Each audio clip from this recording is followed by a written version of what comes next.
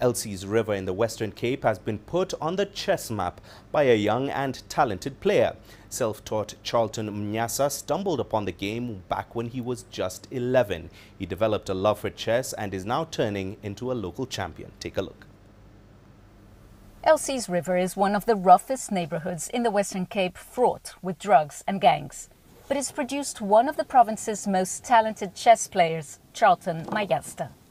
Every day when we came out of school, we came here to the library and played chess.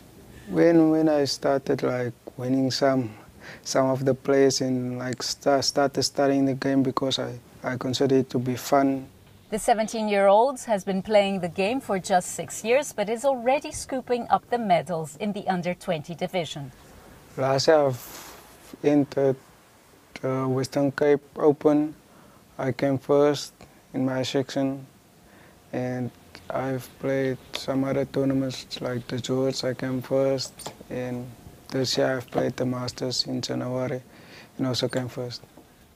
He exceeded a lot of people, even strong players in South Africa's expectations. He just came, and he came hard. He just came and blew everybody's mind. There is much hope among fellow club members that Charlton will go on to achieve Grandmaster status that he is aiming for. Charlton is currently ranked #1 in our club. He's a very good player, and throughout the years he has grown significantly in his chess. And he's really talented, and he still has a long way to go.